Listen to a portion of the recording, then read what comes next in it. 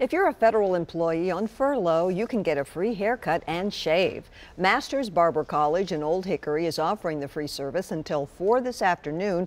Now that ran out until 4 again tomorrow and from 9:30 to 2:30 Thursday through Saturday. The offer is also good for immediate family members of furloughed workers for as long as it's needed. We do the whole families. That's the mothers, fathers, sons, daughters, everybody that you can think of. We want this to go on until the furlough or the shutdown is over. The cuts are performed by supervised students at the location on Lebanon Road.